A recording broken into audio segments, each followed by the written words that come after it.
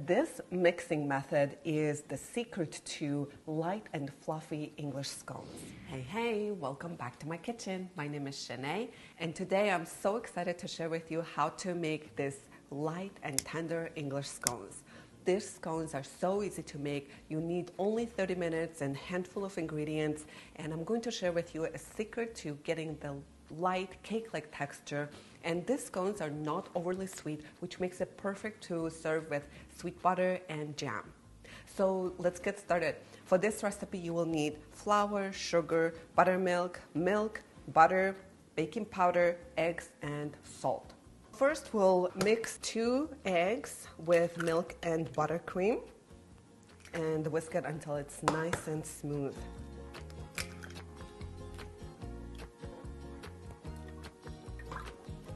I've never been a fan of scones before, and one time my husband and I were having an afternoon tea at Savoy in London, and they served this super light and tender English scones, which I immediately fell in love with, and I had to recreate this at home. And I'm so happy that I came across English scone recipe on Cooks Illustrated, and I slightly adapted this recipe, and I'm so excited for you to give it a try too.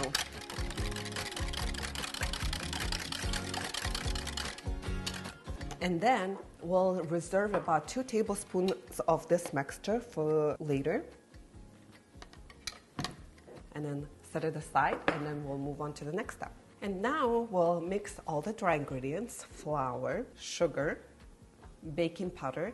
Don't be alarmed, we are using a lot of baking powder, and this is not a mistake. It creates that really light and fluffy texture, gives the lift to the scones, and a little bit salt.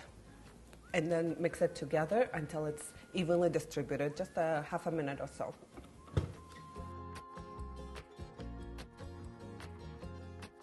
Now, this may sound really weird, but we're going to add our butter into the flour mixture and then mix it until butter is evenly distributed throughout the flour, and I'll show you the right texture, how it looks. Make sure to mix it on a low speed so your flour doesn't fly out everywhere. It takes a couple of minutes to thoroughly mix the mixture, and you want your butter to evenly distribute throughout the flour, and your mixture should look like wet sand-like texture, like so.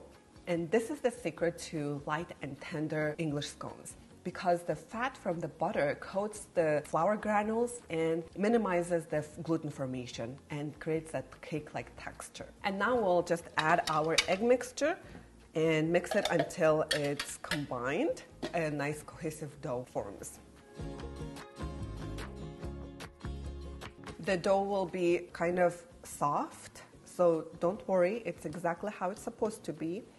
And give it a good mix just so everything is combined well.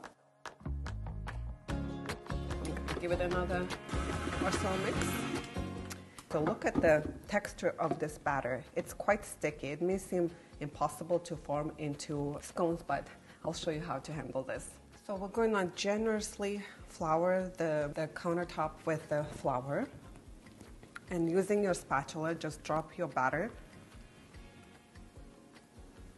And take a handful of dry flour all over your hands and knead your dough into a smooth ball.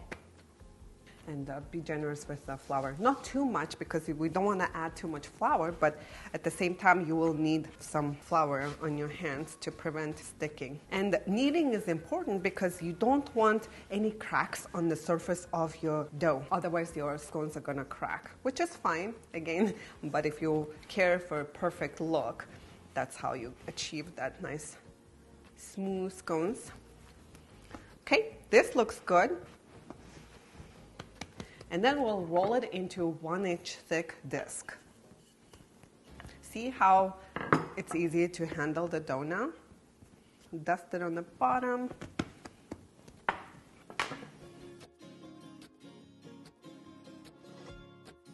Okay, looking great. And take 2-inch circle cutter and cut out your scones and put it on a baking sheet lined with parchment paper or silicone mat.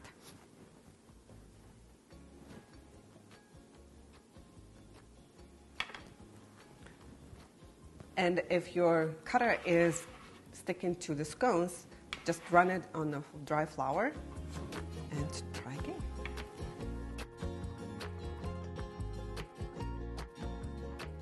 And gather your scraps and knead it into a smooth ball and repeat the steps again until you run out of your dough.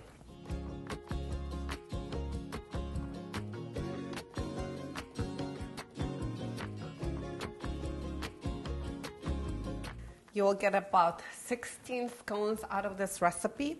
And now we'll go ahead and brush the reserved egg mixture and we'll brush it onto our scones so it gets nice and beautiful golden brown crust on top.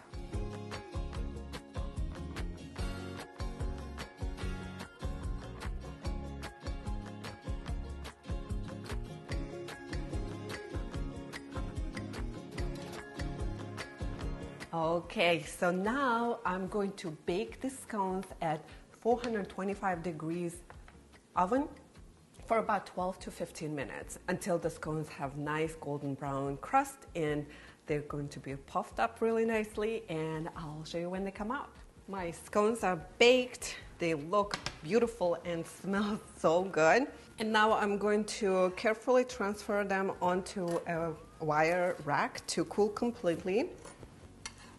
You may notice some of mine cracked on top and whatnot, and those are the ones that I made from scraps, so they're not perfectly shaped, which is fine. It's Cook Street. I'm going to enjoy it before anyone sees it. Okay. And I'm going to cool them before I taste test them, and I'll be back and we can try them together. My scones are cooled and I'm ready to dive in. Look how tall and fluffy it is. And you just break it horizontally in half, like so.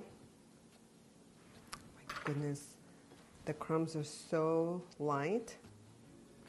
Oh my gosh, look at that. So tender and light. And I made this sweet butter yesterday. Slather on sweet butter on one side and put a little bit jam on other side. Like I said, these scones are not overly sweet, which makes it perfect to serve it with jam. It's not going to be overly sweet or anything. Okay, I'm ready to dive in. Just so excited. Oh my goodness.